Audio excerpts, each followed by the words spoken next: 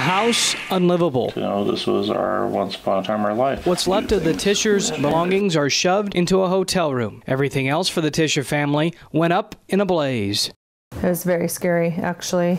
My daughter was right next to me. She immediately started crying. Lincoln Fire and Rescue responded to a fire Sunday, November 12th near 56th and Pine Lake Road. In situations like this, firefighters have a priority.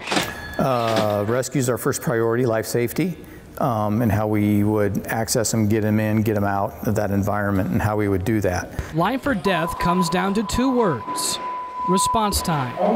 The national standard is 6 minutes, but right now in Lincoln there are 11,000 homes and businesses where the response time is longer than 6 minutes.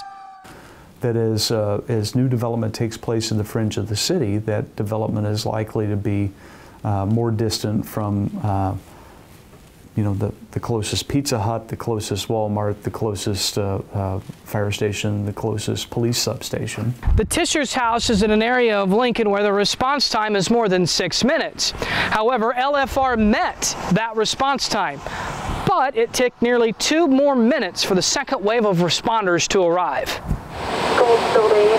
Time is of the essence. We need to get there, even if there is a person doing CPR, if no one else comes, that person will not survive. Lincoln's solution is building 4 new fire stations in growing parts of the city. It's funded by a voter-approved sales tax increase of 1/4 cent.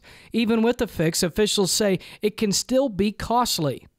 It's a balance in trying to get there at the right time between when development is already there, but it's not so much you're depriving the citizens that live there of service. As the Tischers wait to go back home in 4 months, there's one thing that keeps Michelle up at night. Worrying about if I'm going to get pictures back of my kids. Why is that? Just because I know that those things are, hard to replace. For NewsNet Nebraska, I'm Kellen Havikin.